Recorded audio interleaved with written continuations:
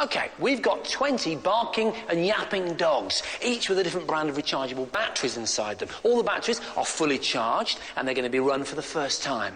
Yep, and we've enlisted the help of pretty much everybody in the Gadget Show office. Hello, Gadget Show office. Oh, marvellous. Now, they're all here to make sure that every single dog is started at exactly the same time.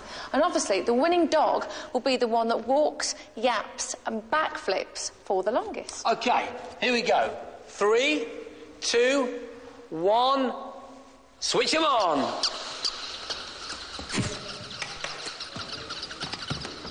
OK, dog handlers, thank you very much. Back to work now, please. Not you, Perry. Last year, we tested single-use batteries with dogs like these, and it took over 6 hours, so we prepared for a long wait. Rechargeable batteries are perfect for your high-use gadgets, and usually they come in a nickel-metal hydride form, and they're usually good for about 1,000 cycles, as long as you look after them properly. A good way of deciding how your rechargeable battery is going to perform is by its milliamp hours rating, or MAH figure, which is often written on the side of the battery here, look, 2,850 MAH. That's quite a high-powered battery, so it's going to last a long time. However, the higher that figure, the less amount of times you can recharge it. Thankfully for us, it didn't take too long to register our first casualty, Pure Energy, at 1 hour 27 minutes. As the clock approached 2 hours, we started to lose a few more of the lower capacity batteries. Yeah, OK, well, that went at 1:40:02. But many more were performing well. We did our best to maintain scientific focus, but before long, thoughts began to turn towards bedding down for the night, and the yapping just wouldn't stop. Make the dog stop! For the love of God! Please! But before insanity set in, we were down to our final 5, and then our final 2. It was a cuddly dog-shaped fight to the death between our 2 highest capacity batteries, the Uniross 2700 and the Ansman 2850.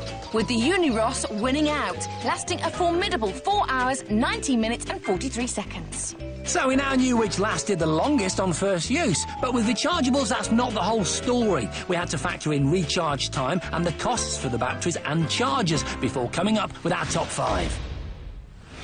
So, at number 5, the Sony 2000s, which outlasted higher capacity challengers to finish 3rd in our duration test, but dropped 2 places due to a 6-hour recharge time.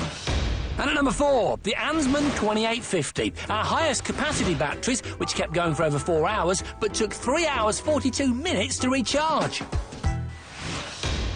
In 3rd place, the Energizer 2450, a solid overall performer, surviving for just under 4 hours and taking only an hour to recharge. In 2nd place, the GP Recyclo batteries, which ran for 3 hours 48 minutes and recharged quickest of all in 35 minutes. And they're a new breed of rechargeable with lower self-discharge, meaning they won't run down as quickly if left unused in a device.